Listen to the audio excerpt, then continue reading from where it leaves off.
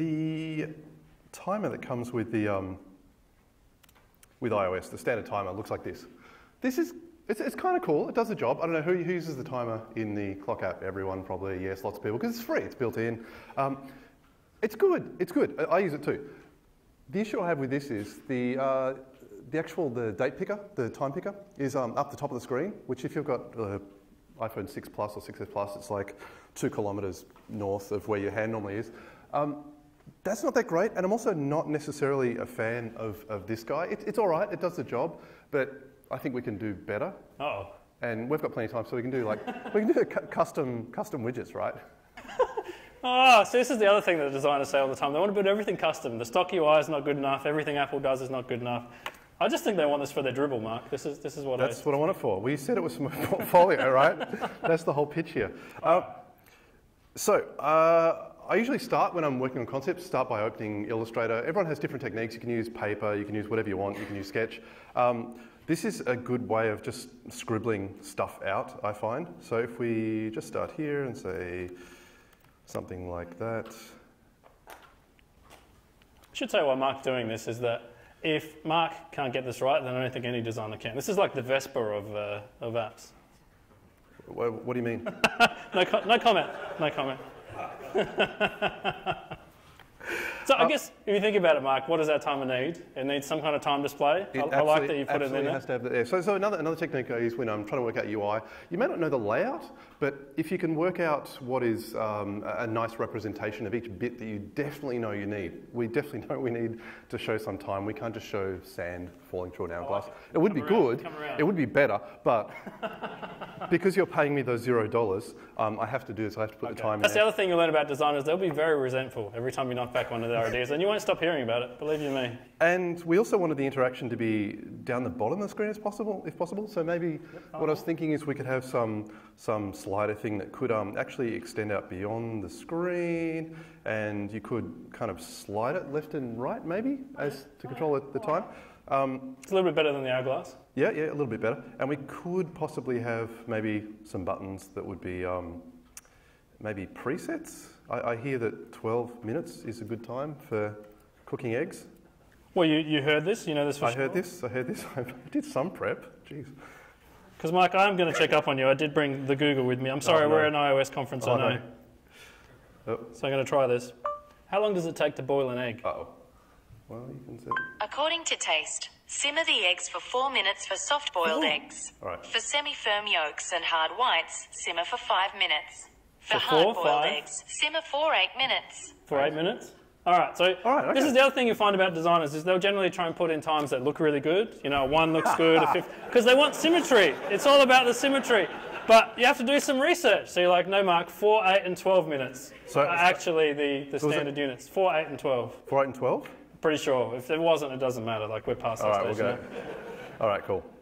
So this is not as symmetrical. You notice there'll be some kickback from Mark here because he sees that the 12 is not quite as pretty as the 15. No, it's fine. No, it's all right.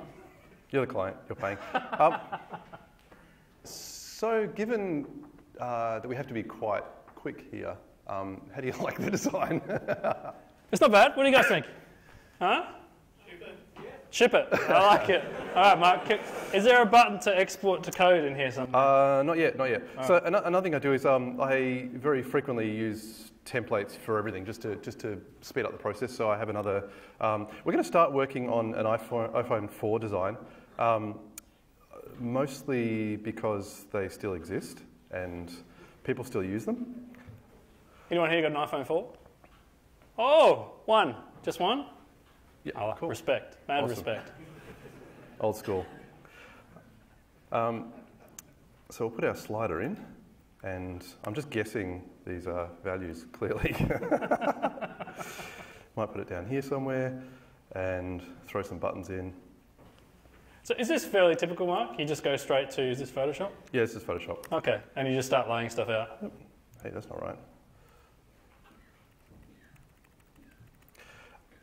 Yeah, definitely. I mean, obviously everyone works differently and everyone can work differently, but we typically mock up things in a pixel-perfect fashion in Photoshop. Other people use Illustrator, Sketch, whatever. You're designing at 1x, is that right? That's a Mark Edwards thing, or? Yes, so the resolution we're using here, even though I said iPhone 4 size, as in aspect ratio, we're actually working at the 1x, the original iPhone resolution, and the reason for that is because it maps perfectly to iOS points, which is exactly what you're going to need in the code.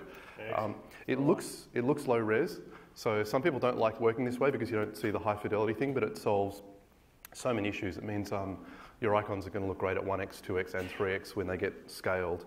And there's a whole bunch of other benefits. So it makes life easy, even though it is obviously it's a low-res preview. If we zoom in here, you can see up here that it's old school. Jagged pixels. Such jagged.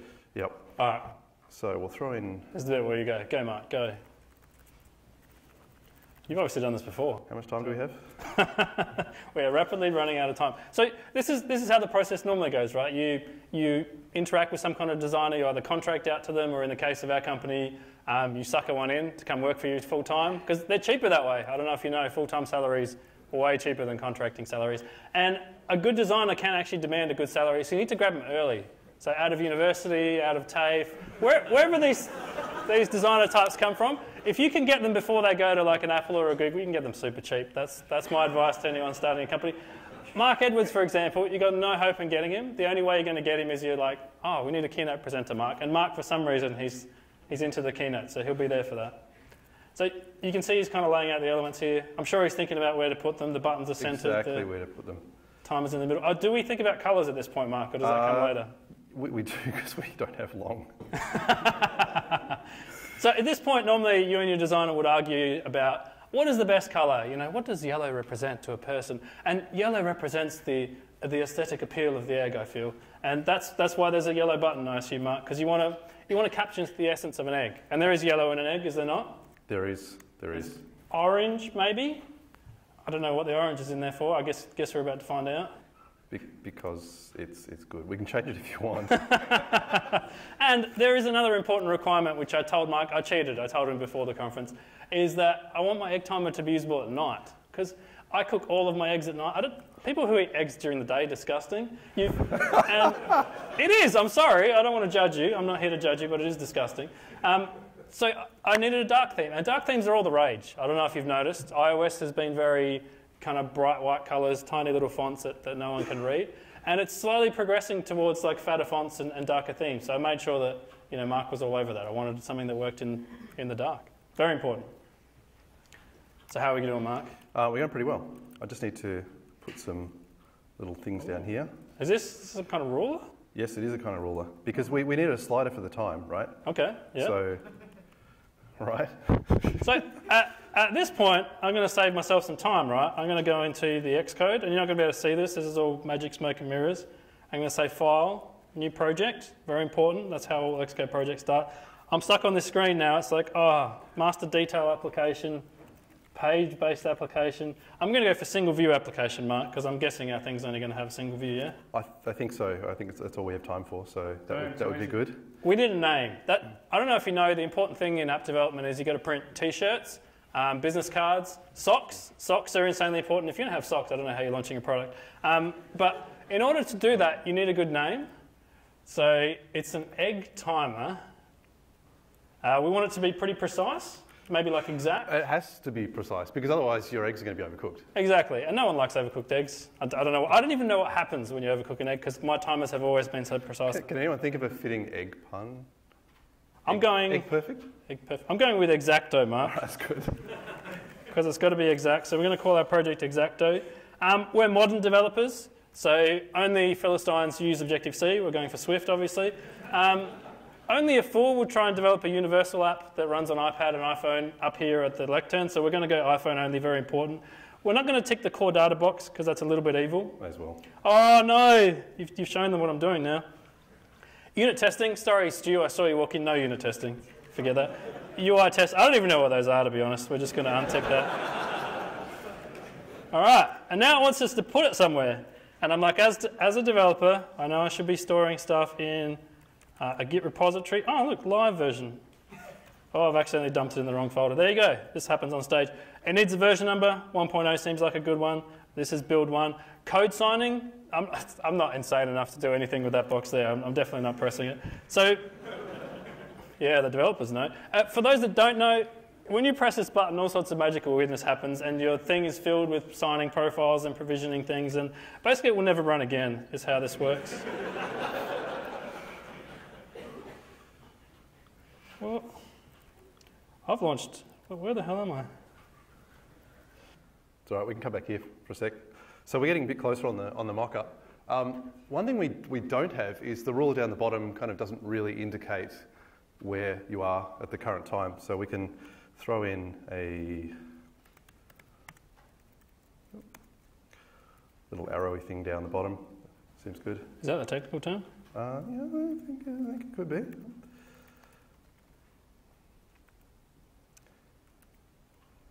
Oh, I know what I did. I put this, see? I put it into the wrong folder. Well done, Russell. I think we're done. I think we have a perfect pixel perfect mock-up. Don't look at it too closely. Now that we've done that, I can save out a mock-up for Russell, so he knows exactly what to build. So this cannot be any different to the mock-up, because that's how it works. This is the other thing you find about designers. They're very precious about those pixels. Like, I've actually worked with Mark in the past a few times. Huge mistake, by the way. Don't ever work directly with a designer. Try and be the boss of the project if you can. Because he does this thing where he'll send you essentially an image diff. So there'll be your design, there'll be his design behind it. And how do you do that? It's like an opacity thing. Right, you actually blend between the two. Let me just do some magic. I'll see if I can find one really quickly. It's all right. So this is our project as it currently stands. It is a thing of beauty. So I don't know how we're going to take this to a working product, but we'll try, Mark. All right, go back here. So we're ready to export some assets. I've exported a mock-up for Russell to have a look at. And now there's different ways to do this, again, depending on your chosen poison as a designer. For me, I like using Photoshop and slices. There's a slice feature to export bits and pieces. We don't need too many bits with this app. We just need the little arrow thing down the bottom, which is here. Oh, naming it. I like it. Yeah, I am. Very important. Naming it. I may have been paying out Mark about his group naming before, because when you duplicate stuff in Photoshop, you get group 1, group 2, group 2016. Yeah, well, it may have been done in a hurry. So apparently that's bad practice, I'm told, because if you have another designer come across your project, the last thing they want to drill down is through like 300 layers of things that say group 1, group 2, group 316. So I like that you've named your layers, Mark. Very nice. Now, how many minutes do we want this slider to cover? Do you have a... Well, the Google said 12, but I think it can't go to 11 because 12 is higher than 11. We should go to 20. That sounds good. Yeah, makes sense. Oh, what if you're cooking an ostrich egg? Is it like an African ostrich? Is it like a Swedish ostrich? This isn't called ostrich acro. True, egg timer. So, it's... Maybe that'll be an in-app purchase. The other thing you want to be careful of is when your designer's giving you assets is that if you're not going to be working with that designer again, like if they're not in-house or whatever, then at the start of the project, which is something I forgot to ask Mark, you just slide this in there. You don't want to be too obvious about it. Be like, can I have your PSD when you're finished? Yeah, you can. Okay, so that's important because then you have the source material. If they only give you the PNG files and the assets, then you're stuck with that. It's very hard to add things to the end of the ruler or change button colors. I mean, you can do it, but it's not recommended. If you've got the original source material, it's just like having source code. You can go in there and edit it. I'm not saying you want to screw the designer out of the process at the end, but if it's cheaper, you do what you got to do. So now watching Mark work his magic, we kind of know what Mark's building here. We're going to go in here, and we are going to use storyboards. I don't normally use storyboards. I'm a fan of Zibs. I don't really know how storyboards work, but this is the default thing that comes with it. So we know we need a label. We're going to drop one on here. We want it to look kind of like realistic, so we're going to put the time in there. We know the font size has to be bigger, and I'm going to guess Mark used about font size 42 maybe. That's it. Oh wow, there you go. I'm a professional. We're going to do this for now, and we're like, all right, it's going to sit somewhere in the center of the screen. We know we need some buttons, so Mark had 4 buttons there in the middle. So we're going to have to drop a view in. We go like, boom, view. All right, we need some buttons. So button 1. And now we're going to do like some really fancy button duplication. So we know this button has to be 1 minute. We know that Mark, being the designer that he is, gave the button a background color. So like, thanks Mark, appreciate that. It was somewhere in the yellow spectrum. We'll get the colours from Mark like later. That'll do. Yeah, perfect. And now we need to duplicate this button. So we need 4 of them. Too easy. One over here, one over here, one over here. We now have 4 buttons. Quickly check in on Mark. How's he doing? Pretty good, just nudging stuff around. Oh, he's got to get this pixel perfect. It's very important. The other thing we know is that Mark wants a slider. So there are a million ways to build a slider, but if we know he's exporting a ruler this long and the screen's this long, we're like, cool, we'll use a scroll view that's built into iOS. It means we don't have to do like much mucking around. We chucked it down the bottom, and we assume that Mark's going to be giving us some kind of image.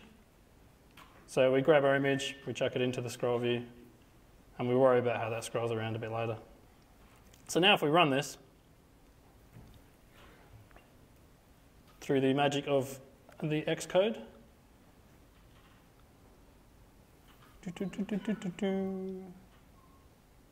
ta-da! And now you know something interesting. You're like, oh, that's weird. I thought I laid it in the center of the screen. So those of you who are developers know exactly what's going on. Those of you that are designers, we have to use something called auto layout. You got to lay stuff out. You got to tell it you want it centered. Otherwise, it does like weird stuff like this to it. And auto layout is one of those things that you hear developers swearing a lot. And generally, this is one of the things we swear at. I'm not going to do it here on stage. I promise. How are we going, Mark? Pretty good if you want to switch back. Yeah, go for it. All right, so I've set up some slices in Photoshop, and I'm just going to name them. So we'll just call this one slider, and we'll call this one arrow. Amazing, very creative names. And so as I said, there's lots of different ways to export, different tools. This is how I do it. So I've set up some slices in Photoshop, and I actually have some actions to export to 1x, 2x, and 3x. So if I just click that, magic stuff happens, including Hazel runs some cool stuff to change the file name. So what I do is I export to a 2x folder and a 3x folder that's in a known location. Hazel renames them and puts them all into the one place. So this is to make up for some Photoshop deficiencies. Does anyone here use Hazel? No, yes. There'll be links. We've actually got a page that has all links to all the tools and everything we've used. So we now have some assets for Russell to use. So what I can do is I can copy them into here. I'll just call them, put them in there. And them, here's the fun part of the talk. So I've now got a mock-up and some assets for Russell. And who uses Git? Who loves Git? Yes, some people, lots of people. Awesome, cool. What about designers who use Git? Oh. Wait, yeah, that's actually the expected result. Git is amazing. Git is really cool. Again, we've got lots of different links. This is a tool called Git Tower. It works with GitHub. If you're a designer, it's definitely worth getting into Git. It is beneficial in many, many ways. Now let me just try and do this. Live demo and internet on stage. It's almost like someone told us not to do that, Mark. Yeah. I'm having some like flashbacks here. So Mark's going to put that stuff in Git, and that's really important to version control this stuff because these assets could change over time. It's nice to know when they changed. It's nice to know, especially if you're working with clients and they're like, oh, actually, I preferred the design I did before. It's very easy to go back, whereas I guess in Photoshop, that stuff's a lot harder to do if it's not source control. Yeah, so generally speaking, you cannot version control your main design documents because most of the design tools use big binary files, and they might be like 700 meg, and you change one tiny thing, and then when you go back to Git, you have to push the entire file back onto the repo. So your developers will hate you if you use Photoshop or Sketch documents or Illustrator documents with Git, but the actual assets themselves, they can definitely go on there, and the mock-ups can go on there as well, which is exactly what I've done. So I've just the most recent commit, put all this stuff onto the repo that we have for this project, and now Russell, with the magic of the internet, can get them over there. All right, so let's do this. We're going to go into our repository folder. We're going to look in here. We're going to find the design assets. Cool. All right. So you'll see this is the kind of stuff that our designers provided us. So there's a mock-up. You're like, cool. Okay, I know what this is going to look like. There's ones for different phones. So you can see the designer's trying to hint at stuff here. So on a squishy phone, like our friend down the back there has, you get a slightly squishier design. That's a technical term. And then if you go up, you see, okay, that thing's meant to remain about the center, but everything else looks like it's kind of anchored to the bottom. You're like, cool, I understand that. The other thing you'll notice is that our designer seems to be hinting at some kind of touchdown state here. And that's cool. So someone can know, like, oh, press the button, very important. Also, as a developer, what you tend to do is ignore that stuff the first time around, because if you can get away with it, then why put all this extra work on yourself? So we've got our assets folder here. That's great. That's how it works. Xcode has, of course, locked up briefly. So we know we need some assets. We've got those. We've got an arrow. So all right, let's... pro tip, I'm sure every single person in this room knows this, but if you don't, you can grab those assets. You can drag them directly into your asset catalog, and look, makes a file called arrow. It never used to do that. It used to be a huge pain in the something to do that. Mark has made us some app icons. This is the fun of working with iOS. You have to try and do a bit of maths. You're like, okay, 29 times 2 is 58. So should we do the app icon later, or do you want to put it in now? That'll do. Done. So we go back to our storyboard. Suddenly our buttons have gone yellow and big. I don't know, that's weird. It's like someone else was doing that while you weren't watching, Mark. So the important thing is Mark wants these things in the center, right? So, all right, let's do it. Auto layout, we want to center horizontally. We are going to let the widths be defined by the things that are inside the container, so we're not going to bother defining like a width or a height. But now it needs to know where's it going to sit in the vertical sense. So if we look back at Mark's design, we know that it's gone. So we know that it was anchored to the bottom. So we go, okay, we're going to anchor our scroll view to the bottom. Vertical spacing to bottom layout guide. There you go. That's a storyboards thing. We want to anchor this to either side of the screen. So we go leading and trailing. You can also press this Darth Vader looking button down here and actually do it from here. We'll just do it this way, I don't know, because I like to. So you got trailing. It needs to know how big it's going to be. I think, Mark, your asset was? 88 points. No, I mean in height. For the slider? Yeah. Yeah, 88 points. Oh, sorry. Mark was giving me a height. There you go. You've got to listen to your designer. And we can lock that in because we know that's not going to change. We're like, right, the height is 88 points. Now we want to anchor our button view to that. Mark's button view was a bit lower. So we're okay, cool. We'll go, yeah, just anchor yourself to this thing.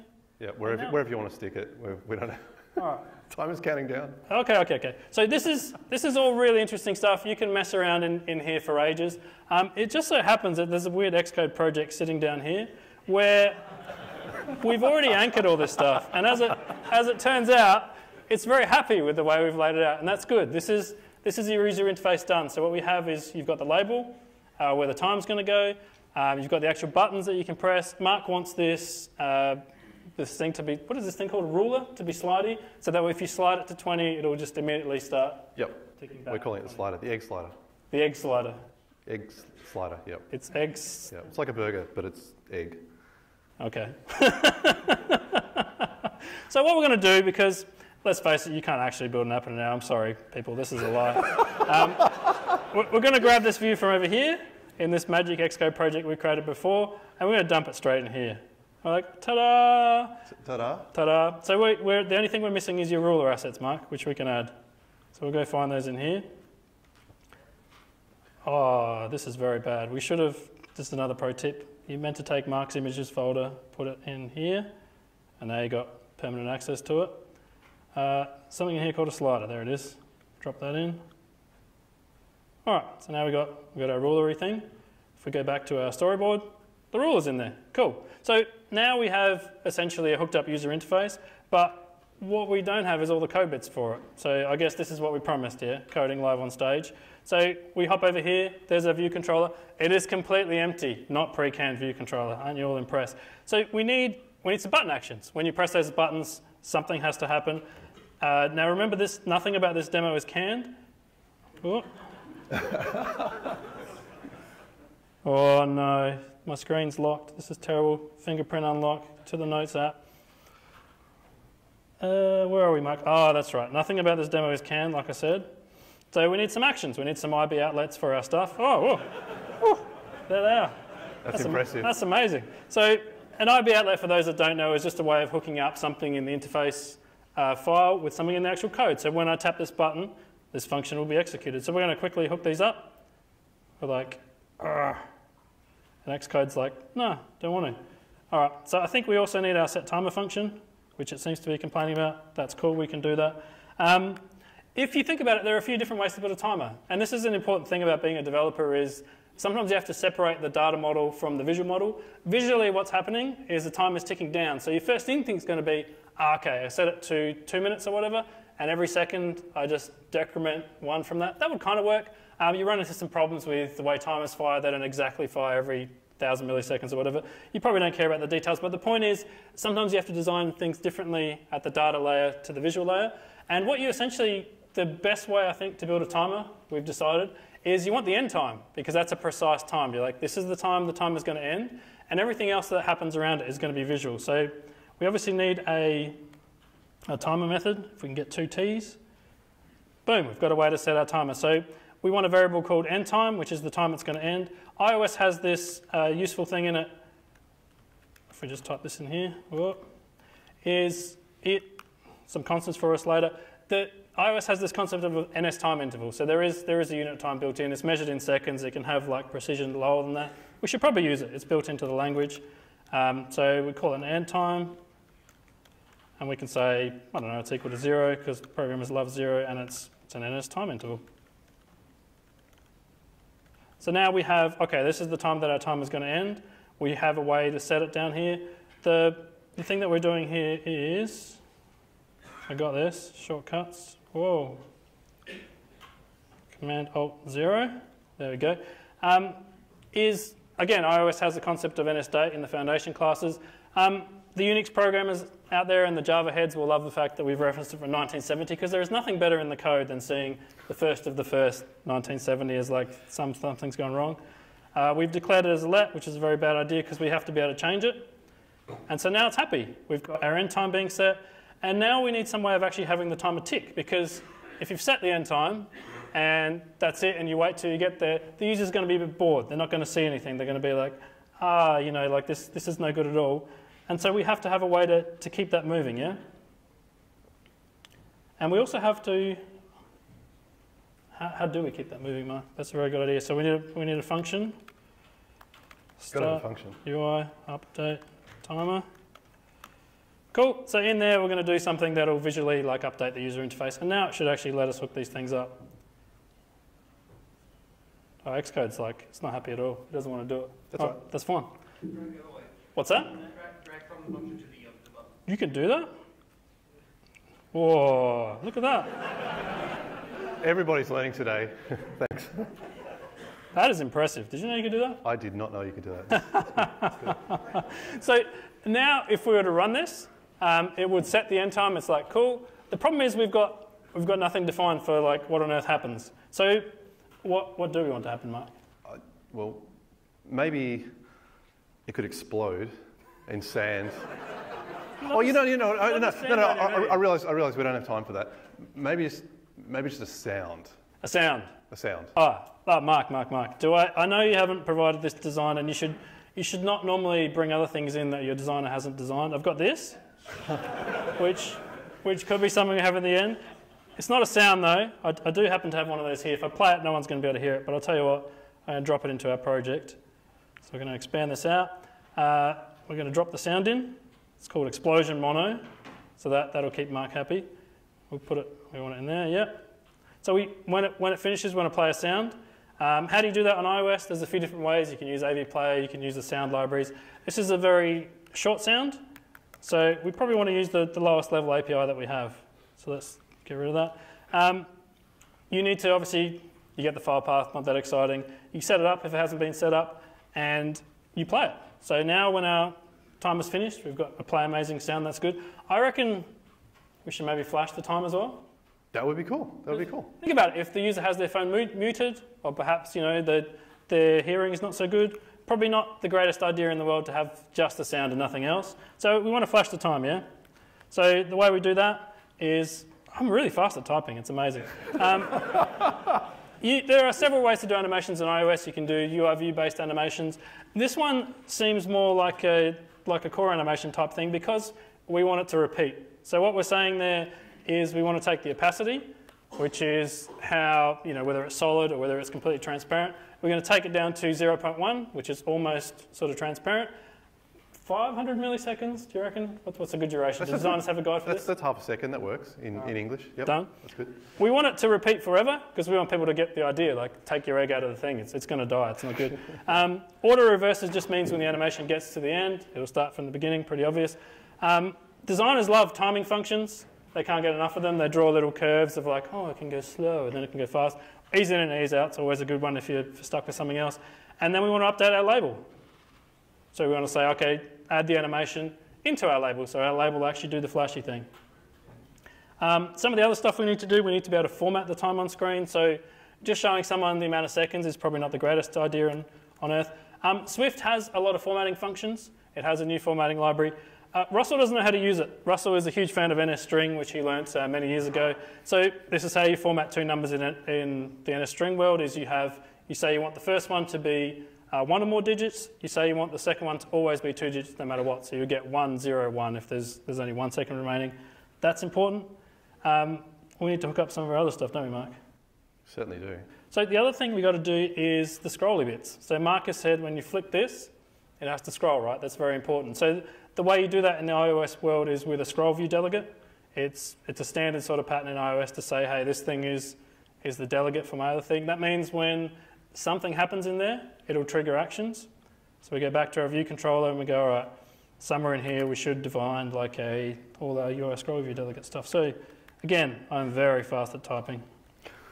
Whew. Okay, so here's the important stuff. We need to know when the user's started dragging, obviously.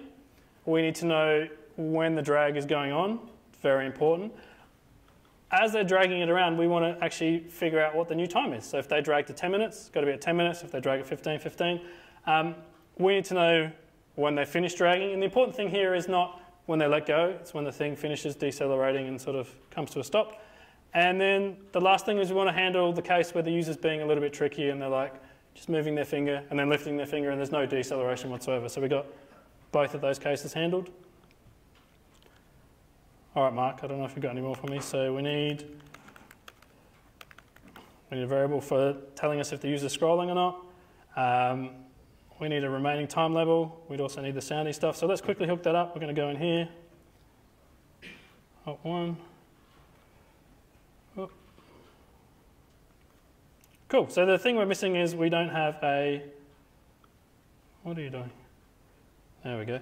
So we don't have our remaining time label. Very important if you actually want to be able to update something. So we'll drop that in.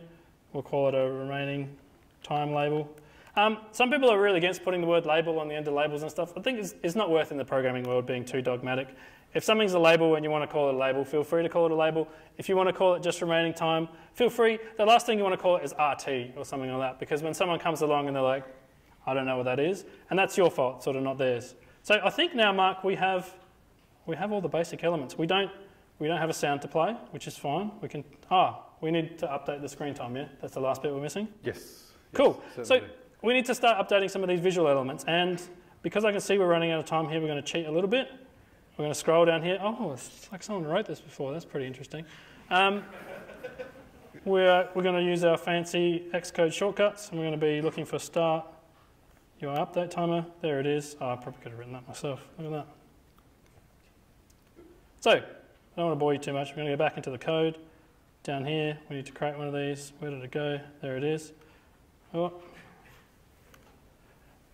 Cool. So now we have in iOS, you've got the concept of an NS timer. It's a really handy class just for doing things that happen on a regular basis. We're going to call a timer did fire method when that happens. It's going to repeat because we want it to tick along, obviously. And we want to store a reference to it so that we can cancel it if we need to. So if the user happens to drag to the end or something like that, that's fine. We need to cancel it. So let's drop that in here.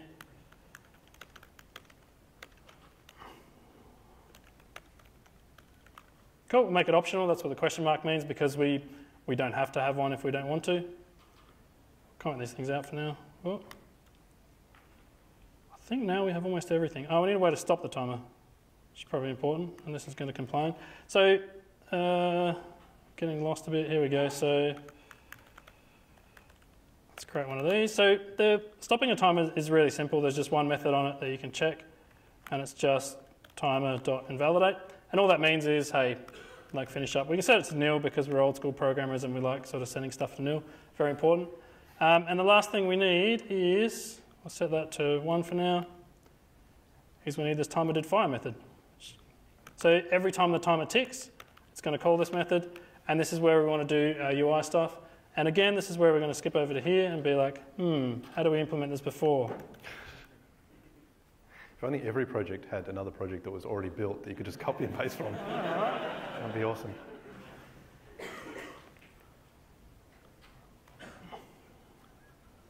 So we'll comment those things out for now. So we kind of have something that should half work now. We'll see if this compiles, yeah? Build succeeded. That's amazing. Are you using Swift 3 and Xcode 8? No, we're not using Swift 3 and Xcode. Because those two things together, they like to crash a lot. So we thought we wouldn't subject you to that. All right, so what should happen now? We click 1 minute. Hey, Ticks down. Magical. We slide this ruler. It changes. That's pretty impressive. And when it gets to the end, it'll play our sound. It'll do the flashy thing. The one bit that we're missing, though, is it looks a little bit weird that ruler doesn't tick along. You're like, oh, that's kind of weird. Like yeah, it should definitely move. Yeah, because you've given the user a visual representation of something, and you're kind of breaking that mental model by not having that move. So we can quickly hook that up. We just hit a stop button here. We'll go back to our code. Get rid of the dual views. So the thing that we're missing is, okay, we need some reference to the scroll view so we can actually move it along. Let's do that. Ooh. So we go back to our storyboard file. We expand, not that thing, this thing. And we grab our scroll view, which is down here. And again, we just drop it into our project. So we go to the top, we're like, cool, we need a scroll view. Give it some sensible name, I don't know, timer scroll view. It's in our project now, which means that as it's ticking along, we can actually update it. And the way to do that is, and I'll just make this big so you can see. Oh, man, this is really hard to do on stage. You know what? This is a really bad idea, Mark, I'll tell you now. What's it like working on a 12-inch screen? No, it's hard. And that's the other thing is, normally as a developer, I'm working on a 34-inch screen plugged into like a Mac Pro. This is a little bit different. So the way to do that is we've cheated a little bit. We know that Mark has given us an image where it's 40 pixels or 40 points, if you want to call them, every second. We're like, cool. So how much time is remaining? We times that by the amount of pixels per second, and that's what we set the scroll view's content offset to. So if we've done that correctly and we hit go, and we highlight this thing. I know there's a lot of copying and pasting, but I'm still impressed that it hasn't failed yet. And now it will. Yeah. So you can see now that it's ticking along. You're like, that's cool. The thing is actually moving. It's moving quite... It's slowly, but you can see it moving. See the shimmering of the pixels. Okay. So at this point, we have a working prototype. We've finished. We can hand it back to... I know I'm the client, but we hand it back to the designer and we're like, Mark, what do you think? I think it's pretty awesome. I mean, we could probably do a little bit more auto layout work, but do we need an app icon? We need an app icon. I think the other thing we need, Mark, is... See how that time is doing this thing? Oh, yeah, that's not good enough at all. So how do you fix that? Well, I'm glad you asked. So when I say this thing, I mean that the time, see how when the 1 is smaller than the 2 is smaller than the 0, so it keeps going in and out, which is visually quite distracting. Yeah, so this is actually a new thing. The old iOS font, Helvetica, had monospaced numbers. Apple's new sexy font, San Francisco, has proportional width numbers. So we would like, if possible, to have monospaced numbers so that our egg timer doesn't jump around a lot because we'll get bad reviews on the app. I'll tell you what, we'll switch to Mark. He'll start working on the icon. And I'll see if I can go to stackoverflow.com, which is where every programmer should be going. And we'll figure out how to monospace the font. Awesome. So let's work on an app icon. Again, I'm starting from another template. This is actually a template that I built myself and is freely available. Again, we'll have a link at the end so you can go and grab it yourself. Actually, because I'm a bit of a masochist, I built it for every single design tool, so it's Photoshop, Sketch, Illustrator, Affinity Designer, all of them. So this shows all the iOS app icon sizes. You'll notice there's a lot of them. The grey ones are actually ones that aren't needed, but everything else is color-coded. So the light blue is the 1x size, the purple is the 2x, and the red is the 3x. We also need an app icon for the App Store, which is the large one. So given that we're making an egg timer, there is actually a little bit of a cheat to shortcut, especially if you want to test an app icon idea. I'm using smart objects here in Photoshop, and that will actually provide all the sizes. There are some serious issues with doing this for production, but certainly when you're on stage and you don't have much time, or even if you're just trying to work something out, using smart objects is fine. The downside is they get bitmap scaled, and I'll show what that looks like in a second. So we're using yellow as a UI colour, so that might work, that might be good. Yellow like an egg, very important. Yep, like an egg, has to look like an egg. And maybe, in fact, actually I'm not going to do this. What I'm going to do is I'm going to do it properly. Oh. Why do it badly? Okay. Is that the 60? No, it's 76. So is this where you wish Apple had made some kind of vector icon format for iOS? No, not at all. No, I'm happy with the bitmaps, but I would like it. It would be nice if they kind of related in some kind of way rather than just being all haphazard sizes, because that makes life really... You're not happy with 57.5 point? No. Does like an icon size? No. No, Okay, no, that's weird. I'm not at all. So what I'm actually going to do is I'm actually going to start with the, again, starting with 1x. This is the original iPhone icon size, and go away. So this is 60 by 60 point, and given that we're making an egg timer, I thought it could be, we don't want that. I thought it could be kind of cute if we maybe did a little chicken face. That'd be kind of cool. Yeah. Although, are we reminding our users of like where the eggs come from? Is that a good move? It's like you call it beef, not cow, right? You're putting a chicken on the front. I don't know about this. Yeah, we only have a certain amount of time, Russell, so I'm happy to take many suggestions, but not that one. So, for those of you that have developed apps sort of on your own time, is this the typical sort of process that goes on? Would you describe this as a typical project? Yeah? Tim's nodding his head. He's like, yeah, sure is. This is what they do at Realm, Tim? Yeah, so normally at this point there's a lot of backwards and forwards. Like obviously, it's very rare that you'll get behind your designer and just be like, just nudge it up a bit, just nudge it up. Because that would be really annoying, would it not? And the same for design and code. Like you do kind of throw stuff over the fence a little bit, and then there's a little bit of collaboration to be like, we kind of envisioned something different. And that's where the designer would go off and do some tweaking. And the same thing with code. Like you'd show someone a prototype and they're like, yeah, that's all right, but I think we can do better. So we obviously only have an hour. There would be normally a lot more sort of back and forth that would happen. Although, I've got to say, I'm pretty happy with this, Mark. It's a very... you like it? It's a very dark-looking icon. It's all right, we'll give it a little bit more colour. bit of a beak in there, and... Hey. Wow, that is really cool. And this is also where you start to feel jealous. If you're a developer and you watch a designer working, you're like, man, I wish I could draw pixels. I wish I could write code. Everything is sad. That you read a lot of blog posts about. There's a lot of designers that are like, you've got to learn how to code because that's the complete experience. And there's a lot of coders who are like, you've got to learn how to design. But there's also nothing wrong with just working with someone who's good at their craft and you're good at yours. Like you don't need to be good at everything, I don't think. That's a personal opinion though. If someone here is good at both, that's fine. Good for you. I'm not jealous or anything. I'm envious. All right. Oh. So, yeah, what we're going to do now is magical shortcuts. So I'm just going to make this, we started at the 60 by 60 point, which is the original iPhone icon size. And the cool thing about that is it scales to, because this is an iPhone app, so we care mostly about the not necessarily the 1x, but we're starting there anyway because it gives us a perfect 2x and 3x size, so it'll look great on an iPhone 6 Plus screen. I'm actually just going to cheat a little bit.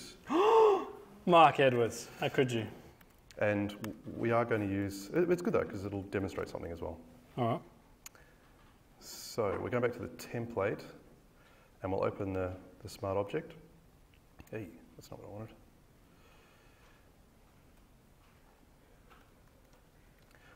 So I've just moved, I made the icon 1024 by 1024 and moved it into this, did I really? Oh, there we go, cool. Moved it into the smart object. And the good thing about that is what it now does is in the template, we now have all the sizes built. And it's a good example of showing this icon here. So this is have a look. Where's our group? There it is. So we have the 60 by 60 size built perfectly with vector shapes, and these other ones have been created by bitmap scaling.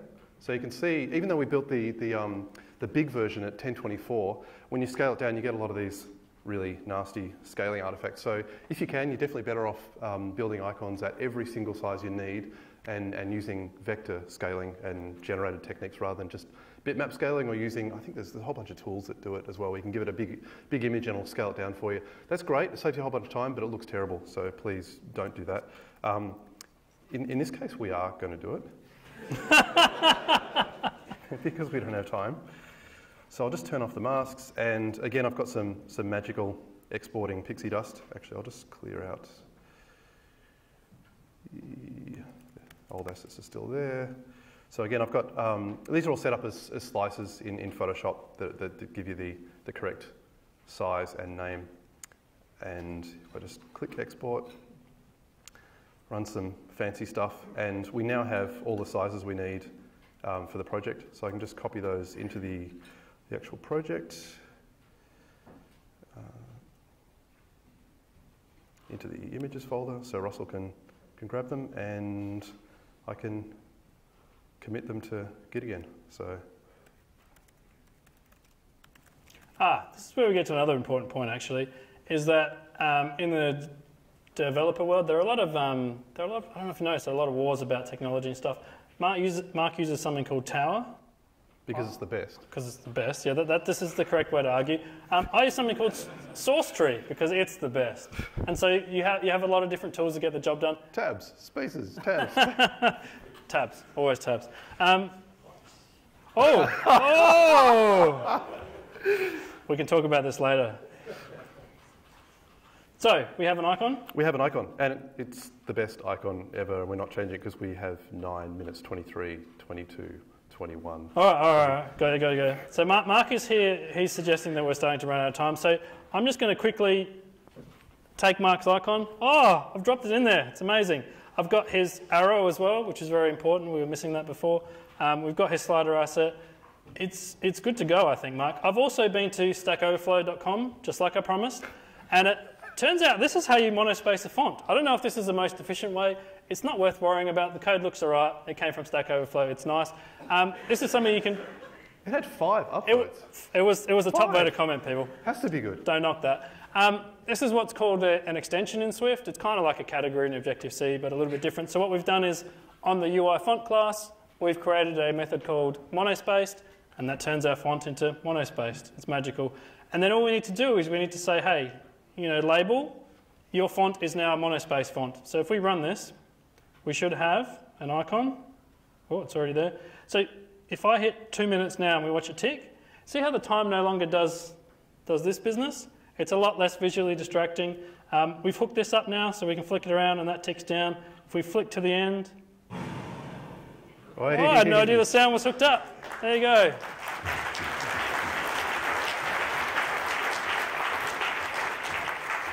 And they said it couldn't be done, Mark. They said it couldn't be done. We have time left, I think. They were right. They were dead right.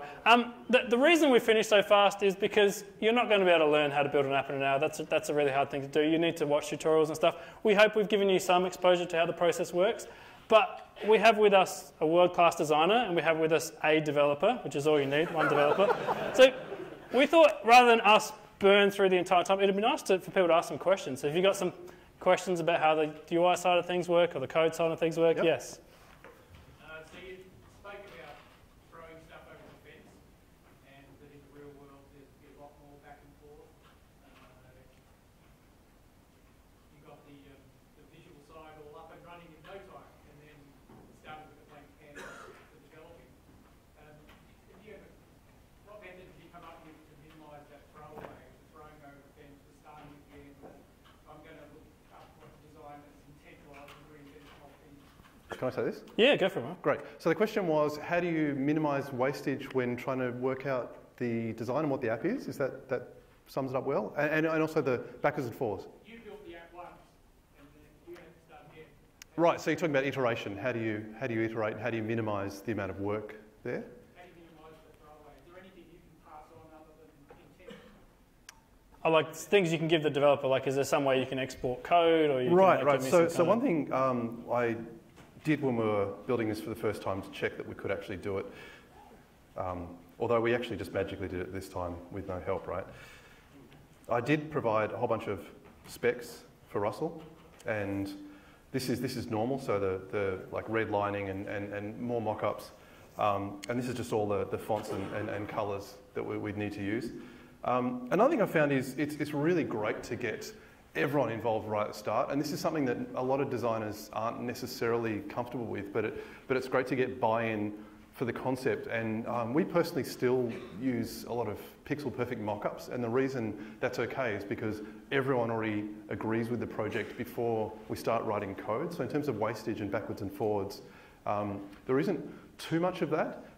Having said that, we also, as you saw, there was sort of automated asset exporting. I think that's absolutely vital, and anyone who's sort of hand-cutting things out and wasting time doing that, that can certainly be a really a big issue. So it's far better to have automated exporting. That way you can make changes, and it's really just a matter of, if I'm just changing images, the developer, Russell, just has to update the repo. That's it. So that's why, again, it's good for designers to have control and be actually, learn how to use Git, which isn't that difficult for basic use. I mean, the other thing we do at Shifty Jelly is Chris will work a lot in Sketch, and I'll just open his Sketch files and I'll do measurements in there. I can see that's 30 from the corner. I can see this particular height. I can cut and paste the colours out of there. I know that's not quite what you're asking, but that's how we operate, is that I can get everything from your Sketch file that I need